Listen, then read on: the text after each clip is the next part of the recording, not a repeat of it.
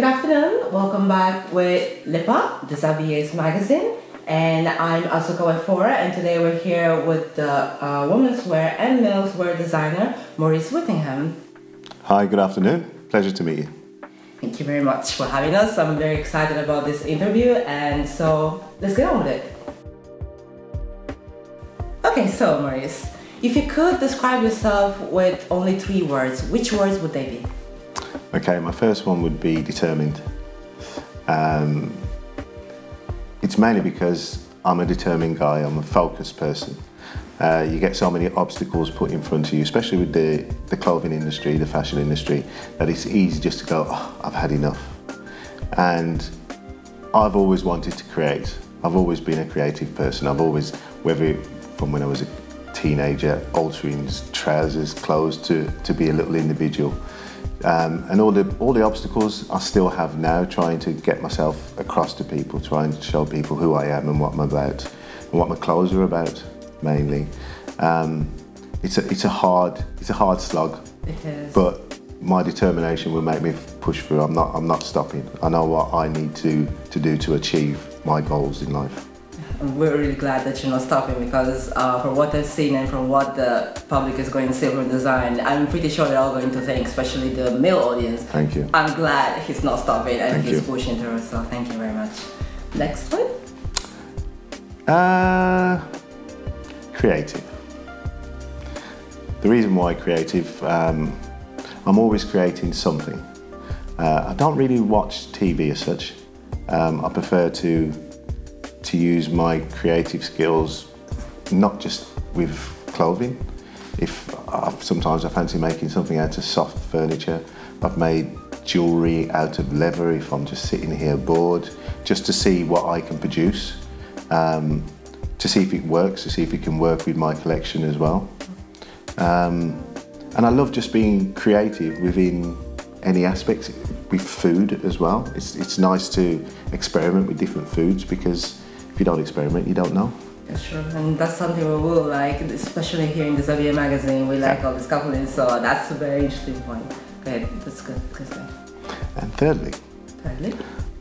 I'm a romantic. Oh, that's something new for us. I'm a romantic. Okay. I follow my heart, and I do what my heart tells me to do. Obviously, sometimes you can have conflict between the heart and the head. But 9 times out of 10, my heart rules my head, and I just go with the flow and what the passion drives me. You know, from a romantic side, I just love soft things, gentle things, beautiful things. I love to see the beauty of the world as much as I can.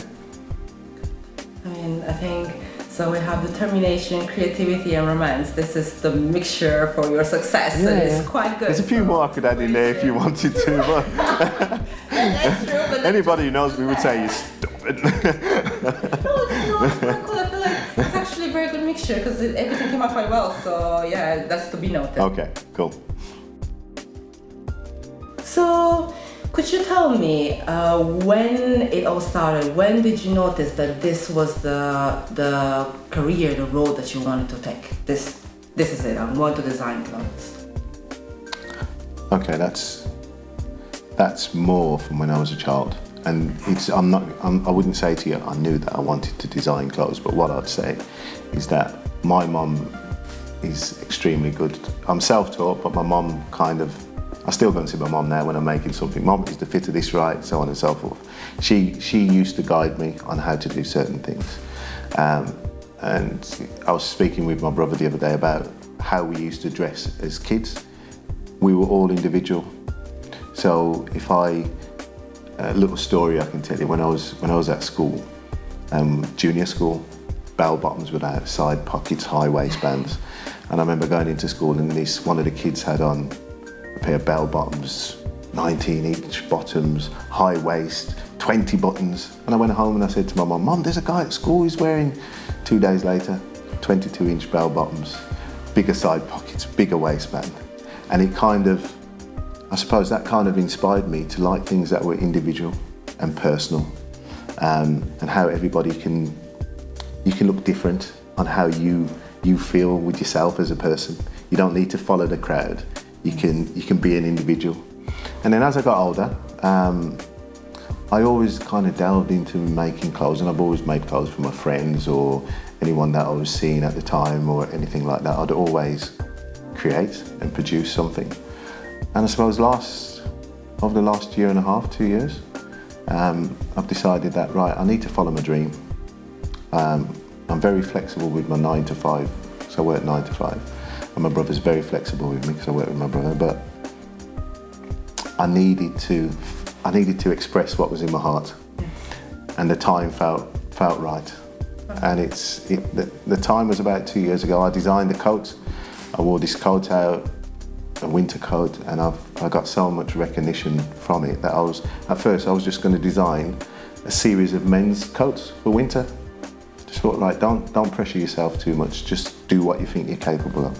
And then as time went on, it just went into everything from flip-flops to bags to everything. Yeah, and I just design everything. Yeah, that's good. Oh my god, this is really nice. So you basically, you didn't accept that, okay, so that guy had this type of style, okay, that's it.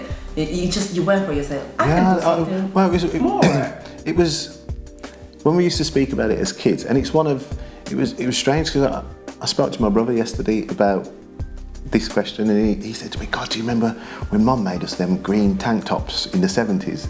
And I was like, yeah, that's what I wore with my chocolate brown bell bottoms that Mum made me. And that, all of my family can make clothes, all of my brothers sew, not to the extent that I can sew, but all of my brothers can, that if they need to alter something, there's not a problem. They're all quite handy on the sewing machine. So you would say also your family was also a nice environment and background? Yeah. My mum basically made everything that we wore up to a certain point. So it always has. I could always walk down the road and feel a bit different, even though at the time I didn't know it. But as I've now grown older, to look back, I can probably say they were the early footsteps of how I'm doing what I'm doing now. So if there can be and not be, it's up to you, is there anything that you would willing to change or compromise in what you're doing? You know, there are a lot of people that change their maybe some thoughts or technique in order to get to maybe the big catwalk or the big day, but I've noticed lately actually there are some things that people would absolutely not compromise with. But do you have anything that you would compromise with, or something that you will never change or anything? My mind's always open to new ideas. That's what I would say. But if my heart didn't take to whichever direction I was going, it would be difficult, because I follow my heart and my passion's within my heart. So, and it's not necessarily about finances. The success that I need to have first and foremost is the success within me. That's what I find more importantly. If I'm happy within myself, I can then express what's inside to everybody, and hopefully they'll like what I've got inside. So I wouldn't compromise on certain things, but obviously there's things that I'd try to move to see if I could get somewhere else. But I've got a vision in my head of how I want to be and how I think my clothes should be.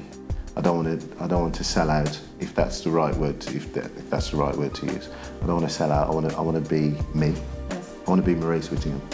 Exactly. I was about to say you want to be Maurice Whittingham, and of course, so you have to. There's some things obviously you cannot compromise. Yeah, I can't compromise. I'm stubborn. One of the questions of the 3 that he asked me, I could have put stubborn in because I have a view on something, and I like to carry it through, and that's the way I see it. Which is probably goes back into determination. Yeah. You can. Look, there's many paths that you can take in life. It just depends which path you want to take, yes, and which path suits you. And at the moment, it feels like I've chosen the right path, which is work by myself for now. So then, if anything that progresses, that's due to me. If anything doesn't go right, it's also due to me. So I couldn't blame anybody apart from myself, whichever way it goes. So if we had to decide or think about something that you reference to for your designs and your collections, is there anything or anybody or what do you take reference to, if anything? I look at texture. Colours are really important to me. I don't really follow anybody. As I said, I follow what I feel is right structurally. Some people will look and think it's right, some will think it's not right. That's life. I can't, you know. So I just produce what I feel. The way, when I look at a man or a woman, I think, okay, let's work on proportions first and shape. Let's make sure that the basics are in place, and then we'll detail. I've seen a lot of designers who will design but not really work out proportions. And for me, proportions is paramount. Proportion and shape is paramount to how a garment comes out well. I also believe you can have fantastic fabric. If your proportions aren't right, it's not going to work. But you can have decent fabric, and if your proportions are right, you can get away with it. So that's my balance on that. But to be fair, I really like Rick Owens. I think his work's fantastic. He's got a very edgy look to his work, very stylish. It's wearable, and it's not saying that I look at his and copy his work. What I would say is that, because when I was reading his bio, it says that he's this gothic kind of, my clothes I want you to be able to wear anytime, in any occasion. So if you were going to a wedding and you wore one of my garments, not probably one of the coats, but one of the suits that I make, you'd stand out because you look a bit different, but you wouldn't feel that everyone's pointing at you. If you was going somewhere with your partner on a Saturday afternoon, girls normally dress elegantly, even if they're going into town. Guys, jeans, jacket, t-shirt. That should change. Guys, you can put on clothes and feel smart. That if the day progresses and you don't come home, you can continue the day by going for a nice meal with your partner, still looking as elegant as your partner, and carry on the whole day as one, instead of going, hold up a minute, I need to go home and get changed. People always say to me, Maurice, why do you dress? What for? Because I like dressing. I like to look nice. No debating that. That is actually quite a very good answer, and I will have a lot of guys think about that as well, because it's true, there should be some balance. We always dressing up, but even a well dressed up guy is actually refreshing to the eyes. Like, yeah, it is. You see that, okay, he puts some, actually, look at that. It's nice. It's nice to see guys putting effort into how they look, how they're groomed, how the combination of. There's some of my friends, their partners dress them. I couldn't live with that. But it just depends how much you love clothes and how much you don't. And it's simple. Everyone's got their own priorities in life, and clothes is one of mine. It's a big priority for me. It also depends on the environment as well. Yeah, of course. I come from a culture where male or female, they'll put very much effort in, you know, into the way they look. Yeah. Italy, you know, like my brother would never leave the house if he's not on point with everything all the time today. So maybe you're going to bring this type of culture around here as well. That would be nice. That would be great, yes. And then, I mean, when we see a collection later, I'm pretty sure that well, maybe I can start wearing it smart, right? So that'll be cool. Right? Good. So, I mean, this is the Xavier magazine, and we have, as you know, you saw our magazine focuses on fashion, but we try to tie it on with cuisines and travel as well. So, in this, the Xavier coupling, we were wondering you can pick a collection if you want, for not all of it, because it might be hard, as we saw, he's very into cooking. So, if for maybe say the last collection, is there any cuisine or a traveling a place in the world that you can couple with your designs and collection? Okay, first of all, I'd say I don't want anybody to put me in a box and say this is where your clothes are. So where I am is I love the beauty of the world. I haven't seen enough of the world. I've seen certain places. I've done a decent amount of travelling. Would I couple my clothes with anywhere in the world? No, because I want my clothes to be versatile for all of them, and that's the way I look at it. It's good. Okay. Food-wise, I love Thai food. I love Caribbean food. I love French food. I've been blessed to have two women in my life who are great cooks. One is my mother and one was my ex-wife, a French woman, great cook. And I love food and I love to experiment because food is about experimentation. It is. And if you don't experiment, then how do you know? How do you know what suits your palate? Sure. So that's good. So it's basically, it's quite, it's interesting because so I get your feeling, they will probably get the feeling as well that when you wear this clothes, it's more about like personalizing yourself. You take it and make it yours. When you put on a garment of mine, I want you to have a sense of an occasion. That's the way I feel. You feel a bit mysterious, smart, elegant, to know that you could walk into somewhere and you potentially know that people are going to look at you. Not the whole crowd of people, because then people can be a bit scared of that. But you'll more than likely get noticed because of the little detail. I try not to go OTT. I try to have nice detail, little details. It is all about the details. It is all about the details. I agree.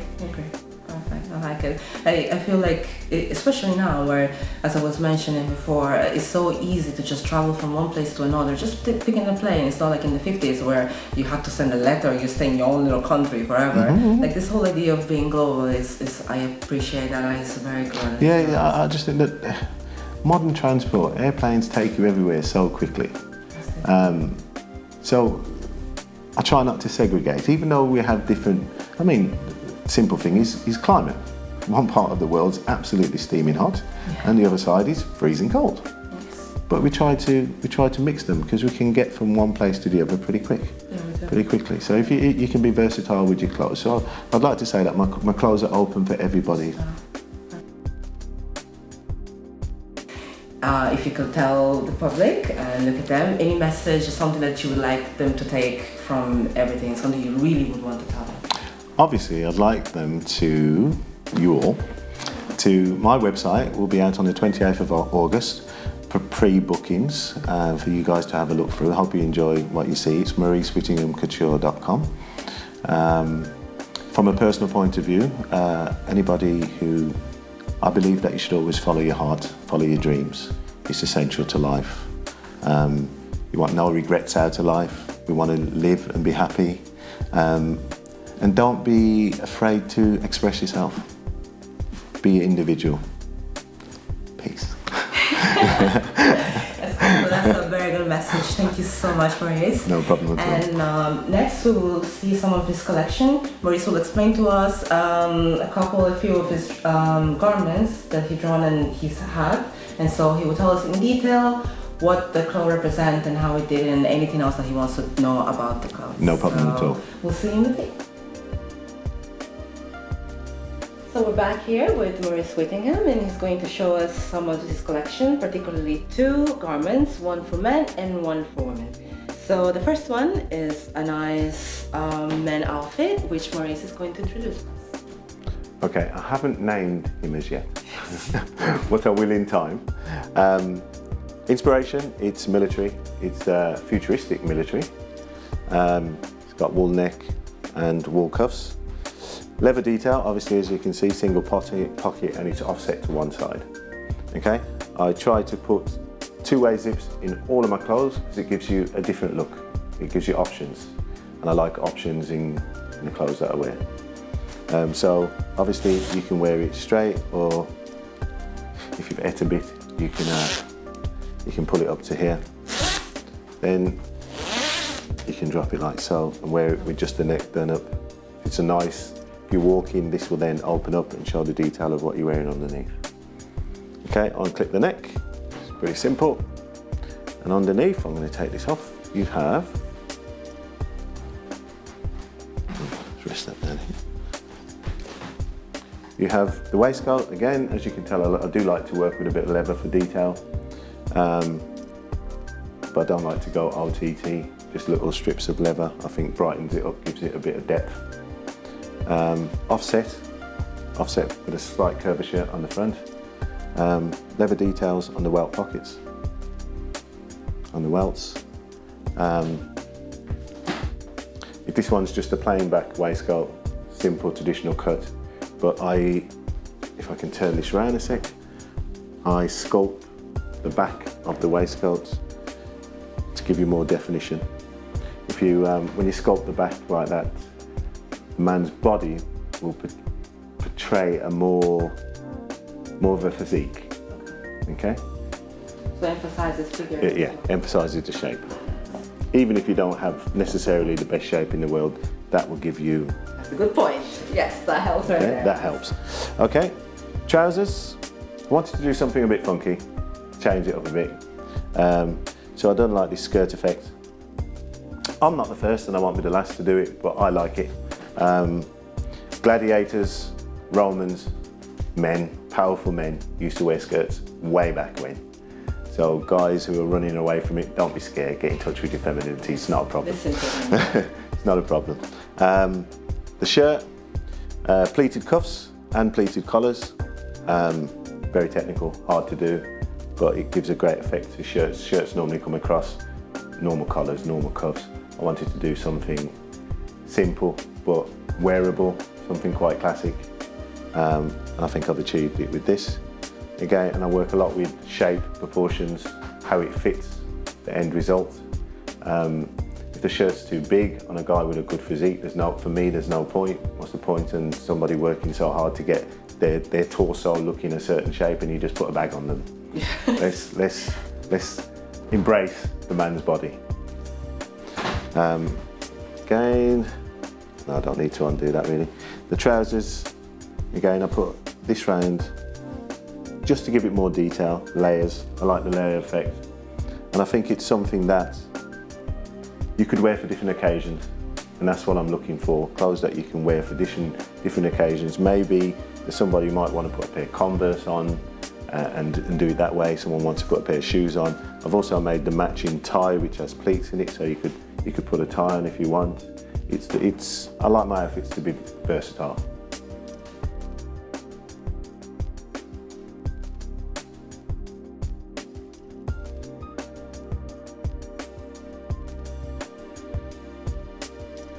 And it's got a single pocket at the back. Oh, that's interesting. That's the first time I've seen that type of detail actually. Okay, it's men's trousers are so hard to make look unusual. So I thought, okay, I went running. That's where my jogging trousers. I thought that's a nice idea. You get ideas from anywhere. Anything you can look at, you can probably get an idea out of. It just depends how you want to incorporate it into your wear. And I use the pocket there. That's a very good detail. Okay. It's quite original. Thank you very much. Next, we're going to talk about the woman garment, which she's going to explain to us. Okay, this is one of my women's wear. It's kind of classic, futuristic. That's the way I've been told my work is, so that's a great point. Again, as you can tell from the last one, I do like to use leather detail. It's a simple shape, just well proportioned. Two-way zip again. And this is more like, this is a coat dress.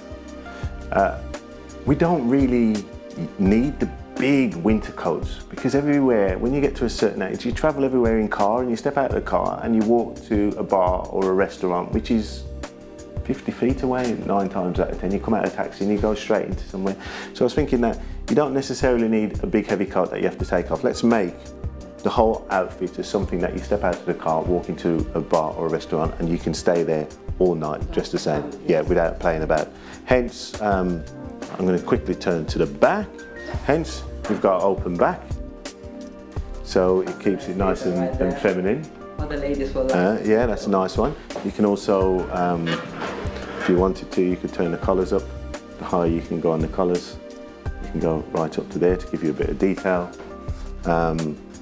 Again, with the zip, you can zip down. It just depends how you want to wear it. The skirt is again simple pencil skirt, cut with the same detail. A-line pencil skirt, sits on the hips, so you can show, if you zip it up to a certain length, if you're not wearing anything underneath apart from this, you can show a bit of your stomach if you're that confident. But it's a nice, simple ladies' wear. Very nice. I think this will strike a chord with the ladies definitely, and I really like the back. That was a nice surprise. Well, it's nice because I think you can, there's different occasions you can wear it for. And that's the kind of market that I'm looking at. Something you can wear all the time for any occasion and still feel special. This is it, look at this. So we're definitely looking forward to seeing this on the market quite soon, and I'm pretty sure it's going to be there. So make sure to look around for Maurice Whittingham, and I'll be wearing this coat next maybe. Who knows, yes? Yes? It's August the 28th with Maurice Whittingham Couture. You can have a look on the website. You might be provisionally, you can have a look. Send me some emails, place your orders, and we can go from there. Thank you very much. There you go. Thank you for watching. See you next time.